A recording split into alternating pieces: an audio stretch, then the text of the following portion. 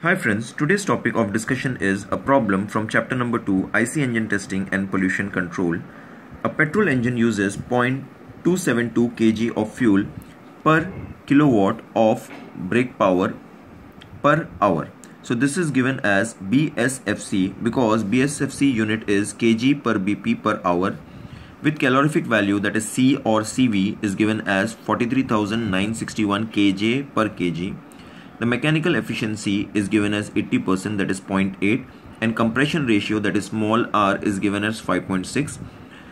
It is told to calculate brake thermal efficiency, indicated thermal efficiency, air standard efficiency, and it is given take value of adiabatic index as 1.4 for air, that is gamma is equal to 1.4.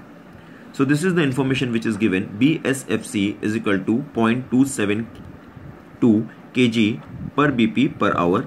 CV is given as 43,961 kJ per kg.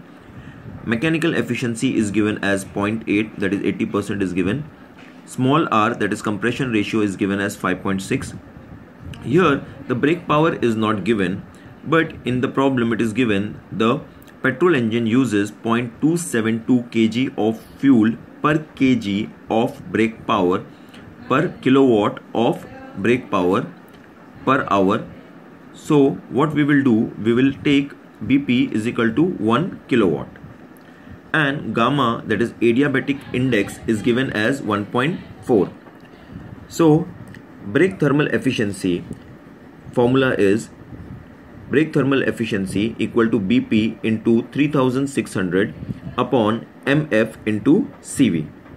Here BSFC is known and we know the formula BSFC is equal to MF upon BP. Here we know BSFC, we have put the value of BSFC, and BP we have taken as 1. Therefore MF value will be 0.272 kg per hour. So now we know MF. So for brake thermal efficiency, BP we have taken as 1, MF we have calculated now, and CV is given in the formula or in the problem. So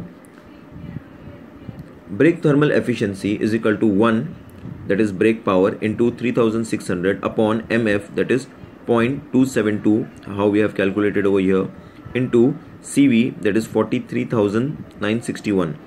So we got 0.301, that is equal to 30.1%. Now we will calculate indicated thermal efficiency.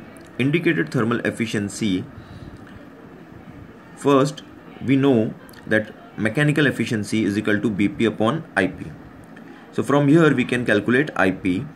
IP is equal to 1 upon 0.8, so we got IP is equal to 1.25 kilowatt. Why we have calculated IP? Because indicated thermal efficiency requires IP, because the formula is IP into 3600 upon MF into CV. So we know IP as we have calculated from the BP and the mechanical efficiency that was given, and we know MF because we have calculated MF from BSFC which was given, and CV is given in the problem. So indicated thermal efficiency is equal to 1.25 into 3600 upon 0.272 into 43,961. So we got indicated thermal efficiency as 0.3763, which is equal to 37.63%. Now we need to calculate air standard efficiency. The formula for air standard efficiency equal to 1 minus 1 upon compression ratio, that is small r raised to gamma minus 1 for petrol engine working on Otto cycle. Here it is given, it is a petrol engine. So 1 minus 1 upon 5.6, because r, that is compression ratio, is given as 5.6. Adiabatic index is given as 1.4. So 1.4 minus 1. So we got air standard efficiency equal to 0.4979, that is equal to 49.79%. So this is how we calculated brake thermal efficiency, indicated thermal efficiency, and air standard efficiency. Please like, comment, share and subscribe. Thanks for watching.